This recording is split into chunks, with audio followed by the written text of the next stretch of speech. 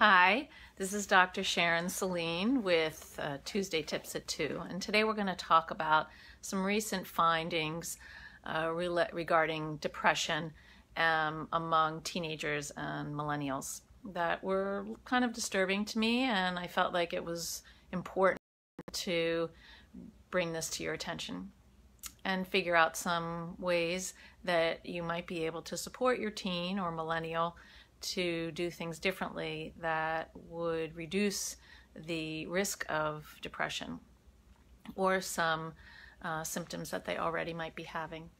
So health insurance company Cigna recently conducted a survey and found that 50% of Americans feel alone or left out always or sometimes. Members of Generation Z, kids born between the mid-1990s and the early 2000s, had the highest scores of loneliness, with millennials just a few years older close behind them. Interestingly, people ages 72 and above, who you would think would feel lonely, had the lowest scores. So we know that loneliness affects physical and mental health. Working too much or too little can also affect loneliness.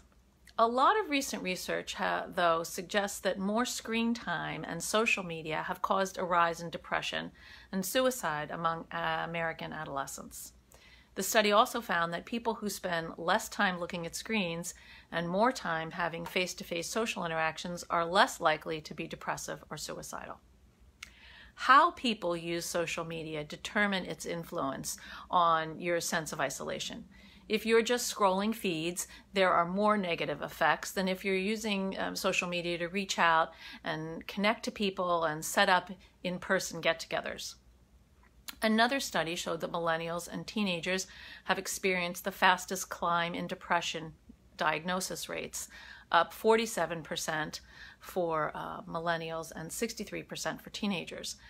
And women are diagnosed with major depression at double the rate of men. So we have females being increasingly diagnosed with depression, and particularly adolescent girls.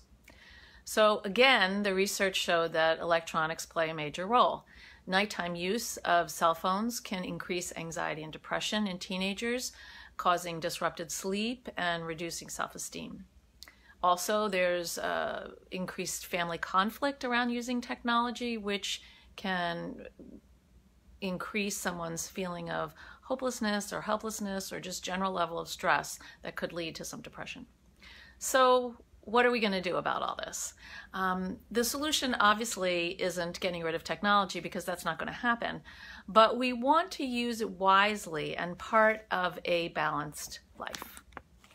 So what we want to do is set limits around technology use and stick with them.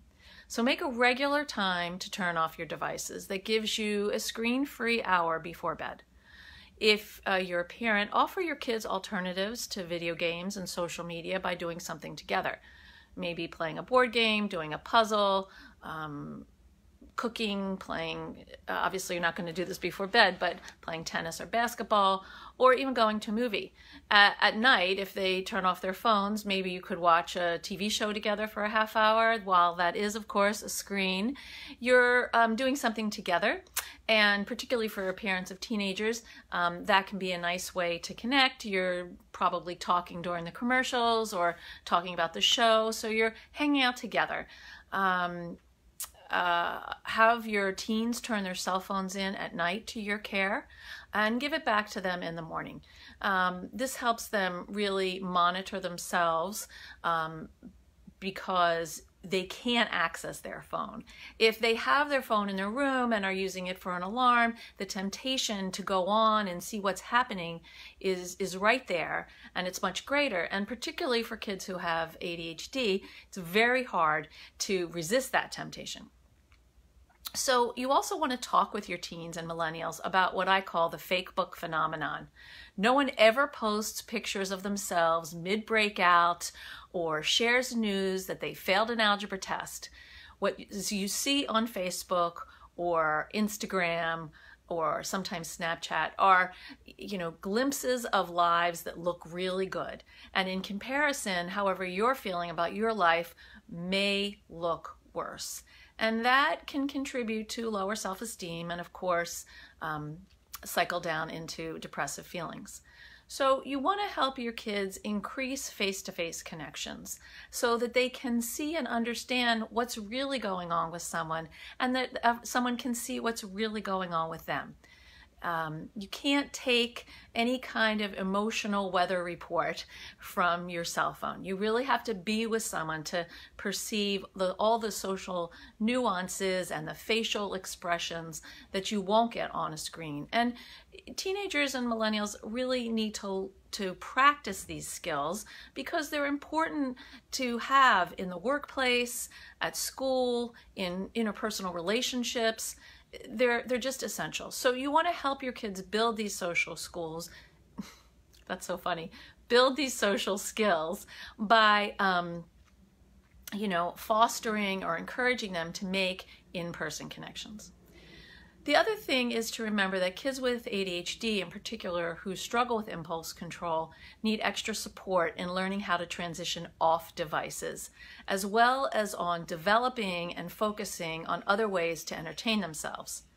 For their now, not now brains, it's really hard to leave something that's immediately fun and rewarding, like their video games or Snapchat, for anything else. So make sure that you create incentives that matter to them to help them ease off the technology, and decide in advance what your easy off plan will be.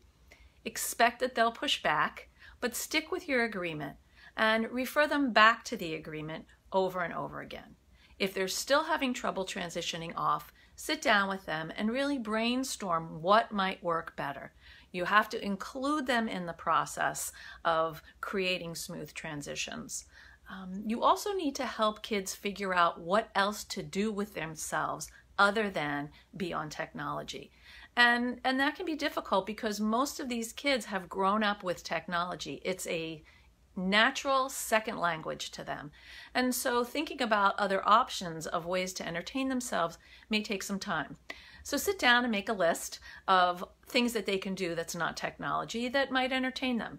And that may include listening to music, and that is technology, but it's different. And you'll have to figure out how you're going to create that in their lives. But I think that the more that you can work together with them and show them your interest in themselves, the better that will go.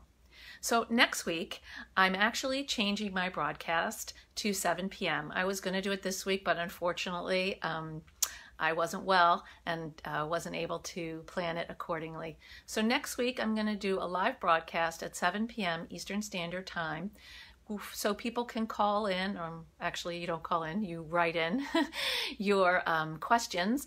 And we're going to be talking about motivating kids with ADHD and also motivating yourself if you have ADHD. So I hope you'll join me, and have a great day. And thanks for tuning in. Bye-bye.